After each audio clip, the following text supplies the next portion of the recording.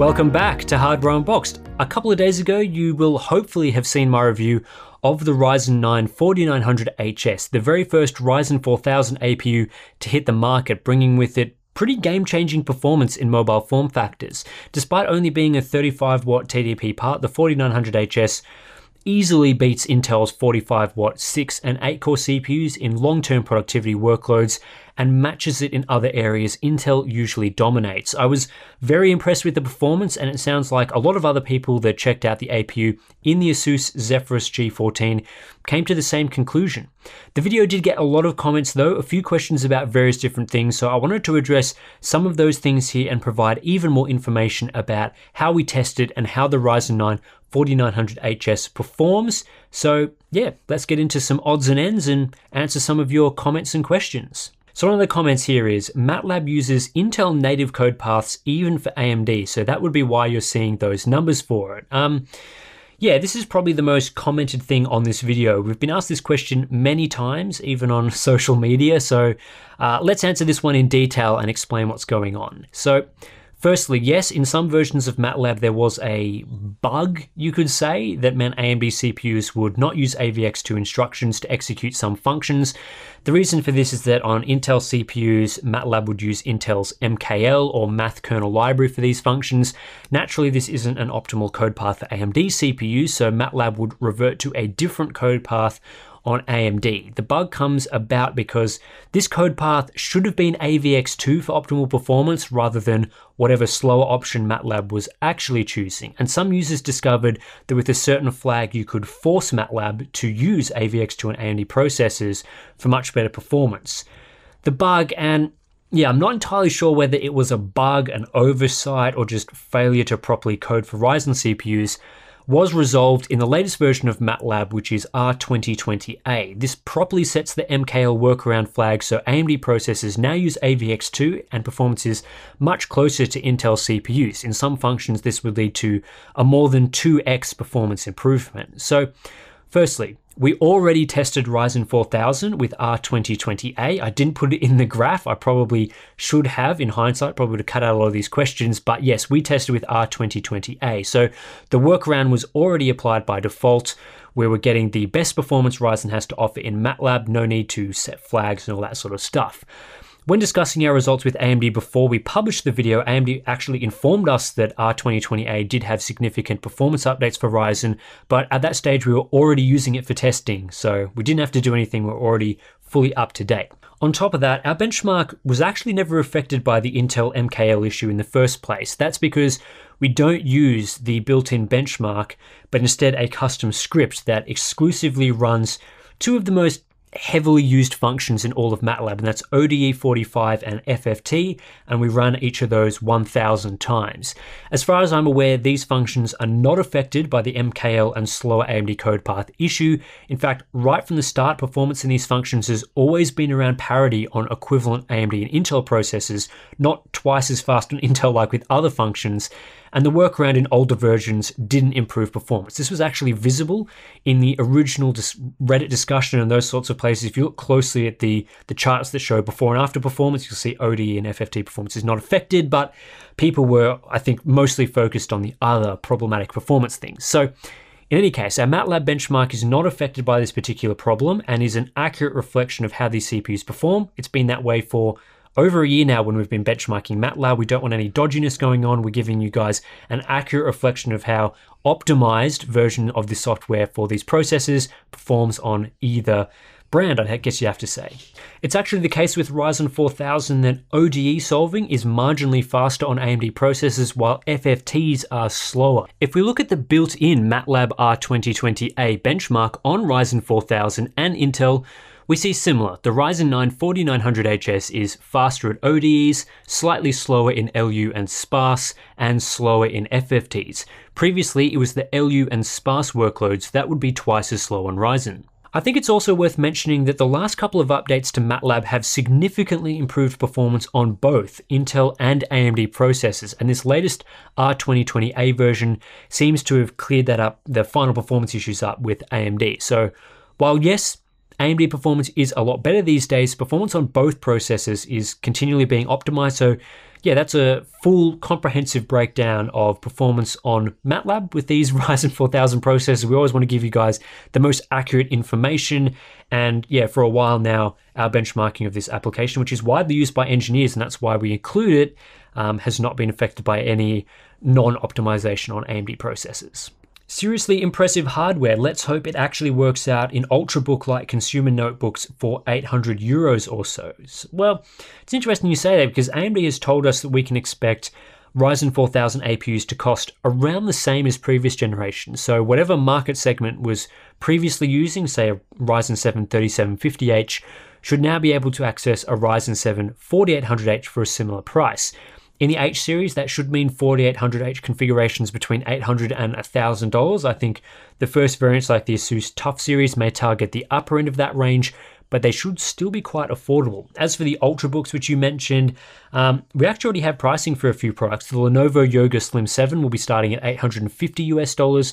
I'm not sure which U-series processor that cheap version will include, but even something like a Ryzen 5 4600U in the base model would be quite impressive, giving 6 cores and 12 threads at that price. We also know that Acer will have more budget to mid-range class options for $500 to $600, which is set to use Ryzen 5 and perhaps even Ryzen 7 for as low as $650-ish. So I don't think these sorts of chips will be overly expensive.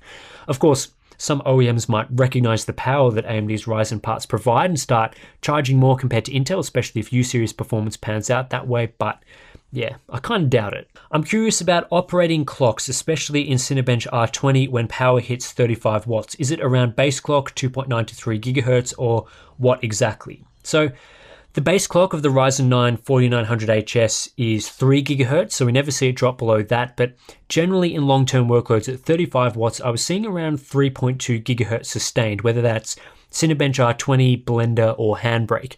That said, with Cinebench, you need to run it about 3 consecutive times before it starts falling down to 35 watts. These Ryzen chips can maintain boost for a long time, much longer than Intel processors, which does assist with some short-term workloads a fair bit. Want to hear a counterproductive but funny idea? Threadripper Mobile. Yeah, I actually don't think this is a bad idea or anything. What we've seen Intel do over a few generations now is increase core counts within the same TDP bracket to keep competitive. Yes, we get lower clocks across the increased number of cores, but generally running at lower clocks is more efficient, so the CPU ends up sitting in a more efficient position on the clock voltage curve and therefore delivers better performance. We've seen this a few times now with parts like the 8-core 9880H over the 6-core 9750H, or the 6-core Core i7 10710U over the quad-core Core i7 8565U. So I think it could be possible in a future generation for AMD to develop, an even higher core count mobile processor. Whether they call this Threadripper Mobile or not, who knows, but there could be room in the mobile market for a 60 watt-ish 12 or 16 core processor for creator workloads. There are lots of beefy laptop designs out there that already push to 60 watts or higher with parts like the Core i9 9980HK. So I don't see why this wouldn't be possible with AMD, but even if they don't go on a higher power budget or anything like that, a 45 watt 12 core could deliver better performance and efficiency, and that'd be amazing for something like video encoding. The downside is it probably wouldn't be as suited for gaming, depending on how the frequency situation plays out, so that sort of part would be better suited to a workstation laptop type Threadripper Mobile thing. Of course, it would also require an entirely new monolithic die. These Ryzen 4000 APUs top out at 8 cores, and they just can't add more through additional chiplets given they're not using that design. I wonder what AMD's mobile department will be like in the future. Navi APUs maybe. Yeah, I think that's the goal for the future. They're not going to stick around with Vega forever. It almost sounds like a stopgap for this generation while they still work on RDNA 2.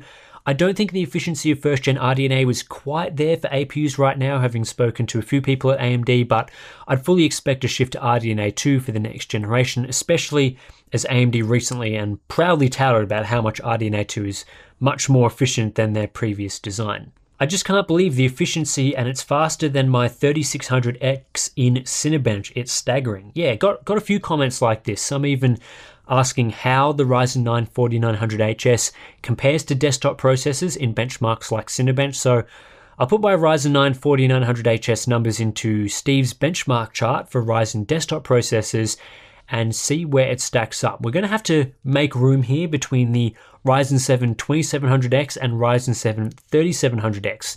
Naturally, we're not quite at the level of a 3700X. It's a 65 watt class processor that consumes more power, so we'd expect it to perform better, and it does. But the 4900HS does handily beat the Ryzen 5 3600 by around 14% in this test, while narrowly edging out the Ryzen 7 2700X. While the score we do get here is an average of 3 runs, and almost all this test is run in a boost state, long-term performance is more around a score of 3800-ish, which is still very impressive for a 35 watt part. It's still faster than a 3600 in that configuration. It also doesn't make Intel's desktop processors look particularly powerful when you have a 35 watt CPU beating the Core i7 8700K and Core i7 9700K, whether in boost or locked down to 35 watts. I was actually quite gobsmacked when I was first running tests on these systems and compared it to something like the Core i7 8700K that was a flagship super fast processor just a few years ago. Now we're getting better creator performance in a mobile form factor. It's hard not to be impressed with that situation.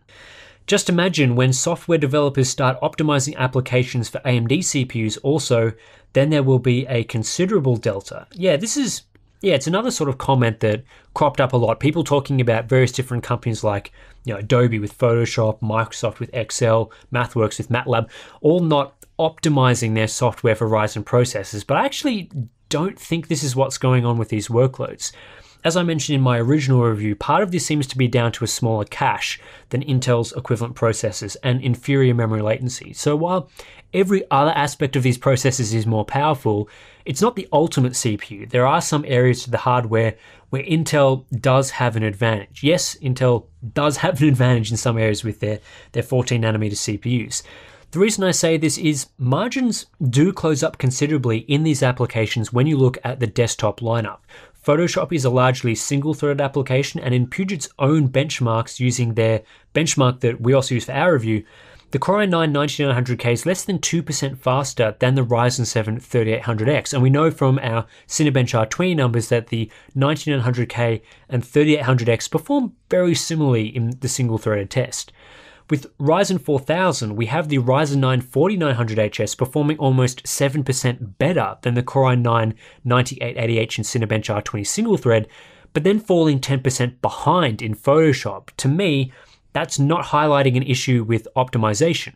We know with the desktop CPUs that Photoshop and Cinebench results are basically on par with Intel and AMD, yet with these Ryzen 4000 APUs, we're seeing lower performance. I think what we're seeing is we're just running into cache limitations of this processor that I described in the review. And I can understand why AMD opted to cut cache considerably from the 32 meg that they provide with the 8-core desktop CPUs down to just 8 megabytes with this monolithic die. Cache takes up a lot of die space, and when they're putting in 8 CPU cores and 8 GPU compute units into a compact package, not a lot of space left for a massive cache. But also cache is quite power hungry, and AMD still doesn't seem to be quite there with power compared to Intel. So cache is one area I believe they've tried to limit to try and keep power down. Hopefully this improves with the next generation. Can you guys disclose when the Ryzen 4000 U series reviews will be coming out? So we're not under NDA on Ryzen 4000 U series, we're just waiting for laptops to hit the market that will have U series processors inside. I expect we won't be waiting too long for that. We're in April now, so likely we'll have data for you this month if all goes to plan, fingers crossed. What if both CPUs used the same system for determining TDP? Considering how radically different they are formulated, would it equate, or do you think they're still more efficient? While there's a lot of confusion around the TDP with desktop processors because they mostly just ignore it in favor of boosting up to whatever power limit they like, on laptops it's a very different situation. When both Intel and AMD says a processor is 45 watts, these chips do actually run at these power levels or very close to it in long-term workloads, as seen in hardware info, and also when we do some from the wall power measurements through the power brick. And that's because they need to. Laptop OEMs, they literally design cooling solutions specifically to dissipate this exact amount of heat, and not much more. After all, they don't have much space for a cooler, so each lineup of processors actually needs to do what they say on the box. It's pretty critical. Yes, they do boost above this in short-term workloads, but for mobile, long-term, they consistently fall back to whatever long-term limit is set, which is usually left to the default 45 watts, which is, yeah, I guess why we can do a few of those efficiency comparisons. I'm actually more interested on the 4800H, 4900H, where it is possible to disable one of the CCX and leave 4-core 8-thread enabled while using the power budget to overclock the Vega iGPU and gain more frames that way. It's still unclear whether any sort of Ryzen mobile overclocking will be supported. AMD officially says that they won't be adding compatibility into a program like Ryzen Master. It'll be left up to OEMs to include the appropriate utilities. Maybe that's changed since I last spoke to them, but that's what I heard. So while it would be nice to be able to do stuff like disable a CCX for improved performance and being able to send more power over the iGPU, I'm not sure whether this will be actually feasible in laptops unless you get an awesome OEM utility that lets you do that. May you guys go into more depth with the iGPU gaming performance. I'd love to see if Renoir delivers a console level experience while accounting for features like Radeon image sharpening. Honestly, probably won't be doing that with the 8 series processors. I don't see much reason to do this when I don't think any OEMs will include just this APU alone without a discrete GPU. Certainly all the ones that have been announced so far are pairing Ryzen 7 or Ryzen 9 with NVIDIA graphics or even AMD's Navi options in some designs. However, we will try to go into even more detail on iGPU gaming with the U series. I fully expect most designs not to bother with low power NVIDIA graphics like an MX250, so we'll look into that and see how it compares to an Intel U series plus MX250 type product, and of course Ice Lake. Yeah, iGPU gaming set to be, I think, pretty decent with Renoir, so yeah, I'm looking forward to seeing that sort of comparison. So I think that'll, do it for this one. I think it's answered a lot of the main comments and questions that we were getting on the original review, sort of the MATLAB stuff, the desktop comparisons, and what's going to be happening going forward with some of our reviews and all that sort of stuff. So hopefully you enjoyed a bit of a responding to comments episode on this particular review. I've got a lot more mobile coverage coming up. We've still got a look at Ryzen 4000 gaming with a discrete GPU. We'll be doing some CPU limited tests, some GPU limited stuff to see how everything fares there. So stay tuned for that. I think it'll be coming out on the channel next week, hopefully. And then of course we've got the recently announced 10th gen and NVIDIA Super stuff that we'll be able to compare to all of this in the coming weeks. So great time to be subscribed to Hardware Unboxed. Check out the Patreon page as well if you're interested. Links are in the description. And I'll catch you in the next one.